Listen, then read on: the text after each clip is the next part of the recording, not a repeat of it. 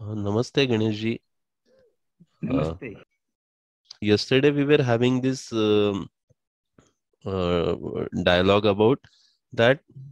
Um, like I face this problem that I plan something and then it doesn't get fulfilled. So then I become um, remain in the state of disharmony because um, what I want to be and who am I?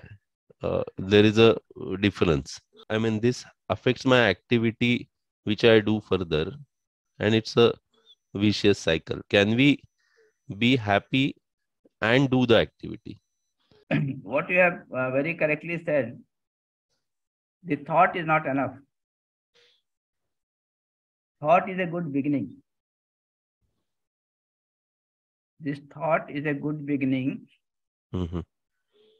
to start paying attention to the reality about which you have this thought. Mm. Okay. So when you have this thought that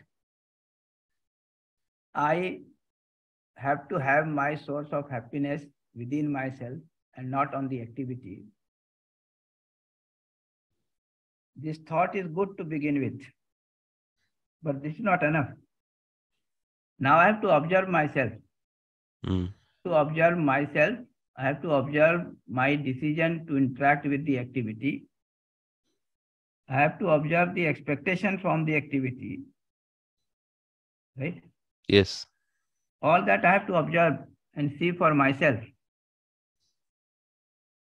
And when I do this, then I can see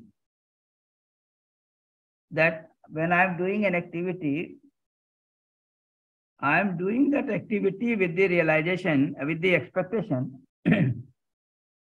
that doing that activity will result into a state which will give me something favorable for my happiness. Mm. So if I go to the restaurant and eat some good food, that activity will give me sensation which will give me happiness. Mm. Okay. So I must observe all this. Yes. And then I see that, okay, I go to the restaurant, I, order for something, I eat that, and I get that sensation and I feel happy at that moment. But then there are many problems with it. I cannot continue eating. So I cannot continue to get that sensation. Then there is a problem that many times this sensation is not as per your expectation. So the salt is less or more or something like that. This will keep happening. Right? So I have to observe all this. Yes. And similarly, I have to observe this fact that whenever I am in a state of harmony by way of having right feeling, the natural feeling, I am in a state of happiness, Mm. irregardless of what is happening outside, Mm. irregardless of the test I am getting. So if somebody, offers me something for whom I already have a right feeling, Mm. right? For example, your young daughter, if she prepares something Mm. for the first time and it is not tasting good, Mm. you don't feel unhappy. Yeah. You have the right feeling for your daughter and you feel, okay, now she is learning very good. At least she has tried out. So this sensation is not dominant on your happiness. Your feeling at that moment towards that person is what is important. Mm. These observations you have to make and you have to see that as a reality. Mm. Then you will be able to take care of other, incidences taking place otherwise.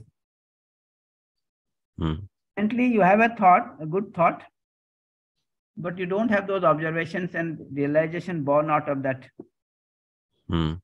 Therefore, it is a thought.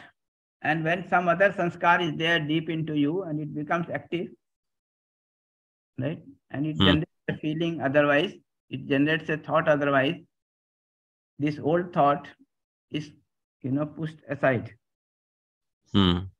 Hmm. Hmm. and you start reacting, Ji. become unhappy. Hmm. This And this can be just this can be about the uh, same, like this can be about the uh, my desire and expectation and thought pattern also, because like the activity can be like I am planning a session for students, say, and I want to complete it harmoniously uh, today, but it is not happened because I diverted somewhere, or yes, I had not given sufficient time also. That is also in my planning.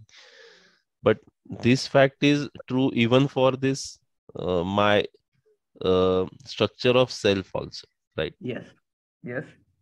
It is true for the sensation that you get from the physical things. It is Yes. true for the feeling that you get from other people. And it is also true for your own imagination, your Hmm. thoughts, your feelings, even your sanskar. Hmm. The core issue is that I'm observing something and I'm not understanding that thing. Hmm. I'm not understanding that thing, therefore, I'm not able to define my relationship with it properly. And therefore, I'm not able to have the right feeling, natural. Hmm. Hmm. When I do not have that right feeling, instead of a sense of responsibility towards it, I have a sense of reaction towards it. Hmm. And Hmm. this reaction is making me unhappy. Yeah, it's getting into loop. Hmm. Yes. So this reaction is making me unhappy. If I have the understanding about myself, understanding about the other thing, then I can see my relationship with the other thing. And with that seeing relationship, I will have the right feeling, the feeling of responsibility towards the other, Hmm. rather than reaction towards the other. When I have the feeling of responsibility towards the other, I am feeling related to the other, I am in a state of harmony and happiness, Hmm. irregardless of what the status of that other thing. Hmm. Hmm. So if that thing, status of the other thing is good, I will do some workout, some program with him or her. If the status of the other is not good, I will do something to improve upon the other, Hmm.